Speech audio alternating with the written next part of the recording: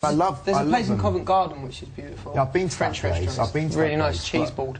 No, I've been there before. But I want to know if there's another place. Best cheese board. He's talking about snails. Yeah, I know, but they do a good cheese board as well. So snails and cheese. Snails and cheese. What a lovely lunch. All washed down with a lovely blueberry blancmange. Blancmange, yeah. And you're going to do a... Because, I mean, obviously think at school we like our white and pink blancmange, Yeah, but... but that was a bit of a, misnomer, really. It's not particularly a good thing, actually. It was like a set jelly, wasn't it? Blancmange should be very light. As I said earlier, essentially it's a savoury dish. But it's the amount of gelatin you put in, and that's the problem. If it's not right, it's like an ice hockey puck. If it's good, like this one here, it's perfect. There's a difference... Oh, no, I won't say that because it's rude. I was... Ignore that. Well, what I was going to say is it's the difference between... It is, it's you boys. There's a difference between a breast implant and a natural breast. Oh, OK. That's what I was thinking. Because when you turn blancmange upside down, you know... Oh, stop. Shall I go and sit down? Lost control. She's just... Anything that comes into her head, she's just saying. I have that problem. You know what I mean, don't you? Yeah. I have to say, the late Jennifer Patterson used to shake the blancmange and she'd say, it must have the wobble factor, and then she'd eat it with her fingers. I loved her. Right, let's start over here. Blancmange. Very simple. Right then, young man. Yes, sir. We're making an almond blancmange today, and you can make the same thing without the almonds, but that's where the original recipe came from. So, first of all, you've got to make it almond milk. So what I need to do is put that into there. What, all of it? All that pint of milk. Right, These are crushed, unblanched almonds, as fresh as possible, and they've got a really nice flavour. The ones that a couple of years old are real stir. Give it a good stir. And then what you need to do, after that, leave it for about an hour, and you get a lovely almond flavour and colour. That's you done. I've always wanted to say this. Dunk. Right. Then you strain that out. Yeah. OK, and you look like that. Then you strain that out, and you make that back to 1 pint. OK, well, I'm pouring that in there. Yeah, pour it over the top, and it will come back to 1 pint, because obviously a lot of milk soaks up in there. So you're getting almond milk? Almond milk. If you don't put it in there, obviously, sorry, it goes back to being quite rubbery again. OK? Top man. OK. Anthony, right, now, this is the guts of the blancmange. With egg yolks and sugar, whisk that together.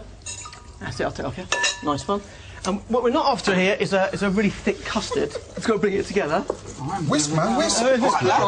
You might do, isn't it? Everyone else got really easy jobs. Now this here, this is the thickener. This is gelatine.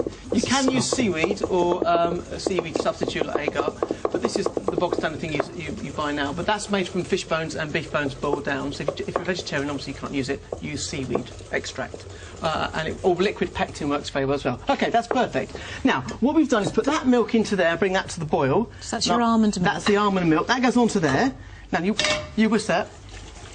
That's it, and then you put it back into there. You said whisk it, not stir it. That's fine. I'm whisking it, ain't I? Listen, I went on Hell's Kitchen. Do that like that, yeah? And we Yeah, didn't how really long still did you cook. last on Hell's we won Kitchen? it. I went on it. Yeah, how long did you last? I think I went on it. No, I went No, I they were went it. 3 days I lasted. Yeah, you Yeah, did 3 anyway. days, and then Marco annoyed you. No, well, I think I annoyed him. Right. So you cook that for about, I don't know, 4 or 5 minutes. And as you can see, it'll thicken straight away, and like this one here. OK. That's just 1 leaf, was it? No, there's 4.5 leaves of small leaf gelatine. OK. Yeah, and that's it. Now you put that into there. Well, that goes in? Stick it in there, the whole lot. The whole lot? And that will dissolve almost instantaneously. It's like a jellyfish. It is, isn't it? Now, if you're going to use granular gelatine, then you need to read the packet, because it will be slightly different from leaf gelatine, which that is. And that will dissolve instantly. Look at that. If you're a cook, you didn't know it. Right, Lee? Now, what ends up, you know this here, once that's cooked, you then put that over to ice, and you just set that until the gelatine starts to set, or pop it in your fridge. Then...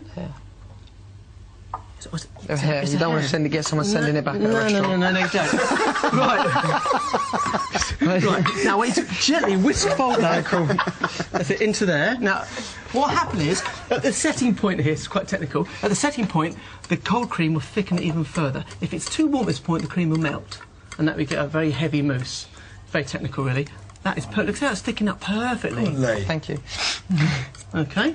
Now, I think if I just take this slowly and just make sure I fold. Yeah, see it? Fold. Hang on, you've got to get the lumps out there, look. Oh, OK. Like that. That's it. Now, to go with this, we've got a saffron syrup. Now, saffron normally is with savoury foods. Here I've got a mixture of sugar and water. You can put a touch of glucose in there if you like to give it a softer feel.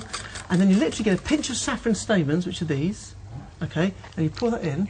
And within seconds, look at that, changing colour. Wow. That will change colour. Now, I'm not a great lover of saffron, I have to say. No. I think it tastes like medicine or TCP, but a little bit does go a long way. I was saying that I thought saffron was always just used for like risottos or Cakes and things. yeah. I didn't. But you are actually correct, it can be, but also in small amounts, like Cornish saffron cake, for instance, which is a classic one, or dressing like this works perfectly. Now, that is perfect, and with that, you then ladle it into those 2 little bowls. And that's a perfect consistency, see that? And that will set perfectly. Now, after about half an hour, you end up with something like this. Here I've got the cold syrup. Now, yeah, boys, you can come and give me a hand here. One for you. Oh, actually, I'll bring it to you. There's your blueberries. Lee, you can do this as well. 1, 2, 3. You can help each other. Pile your blueberries on top. Oh. As many as you like. That's it. And I'm going to bring mine just back so you guys. And you could do this with like any fruit, right? Yeah, of course you can. Cool. I'm helping. And you can do this with any fruit, anyway, the strawberries, peaches. Or melons. And then, pour on your syrup. Look at this. Pour on the syrup. Look at this. I love the saffron. Look at that, guys. And spoons. 1, 2, 3, 4. 1, 2. So this doesn't have to set. No, that one's already set. That was in the fridge. Oh, okay. This is what's right. Yeah, you can. And still and Fern, I've got yours here. Don't fancy it? Don't like eggs? No, I'm allergic. Sorry, Oh, are you? Oh, good. Oh. There you go. This one for you to try very earlier. Thank you very much. So, That's actually all right. I can imagine.